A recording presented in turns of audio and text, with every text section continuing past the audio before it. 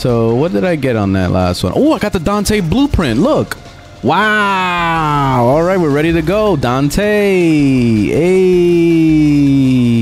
So here's what we're gonna do. You see how I already crafted the chassis, neuroptics, and systems? Got that cooking last night. Boom, boom, boom. And then this is what I do when I want a Warframe right away. So Dante, main blueprint, set it to craft, and then pay to win 50 platinum. And I gotta buy a Warframe slot. Oh well.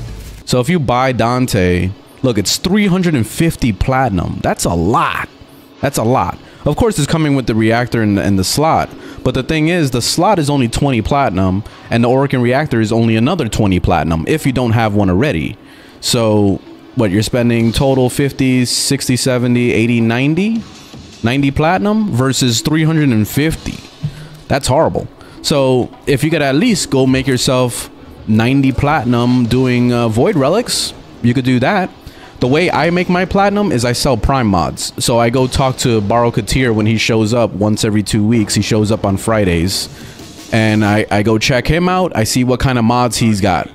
My favorite things to sell is prime flows, prime continuities, prime mods as far as like statuses. Like it could be like the slash status or whatever kind of prime thing of weapons. Like I'm sure I have some, so I could show you a thing. See, prime point blank.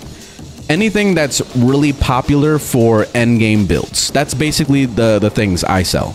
So whenever he shows up, and let's say he has prime point blank in stock, I'll buy like 5 or 10 of them. Like I'll just do a bunch of void relics and break apart all the you know, the prime pieces for the ducats, so I can get as much prime point blank as possible. So that's what my goal is. So I'll have a stockpile of a ton of them.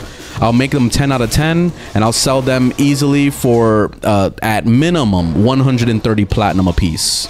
I usually sell for 150. Like yesterday I sold a prime flow for 150. So that's usually my go-to. I try to chill there. So if you're patient with it, you can make some really good plat.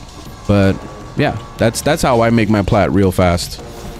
That's where most of my plat comes from, is all prime mods. I don't really fuck with the void relics too much anymore. That's definitely something you want to do as a new player though, is fuck with the, you know, the void relics. But yeah.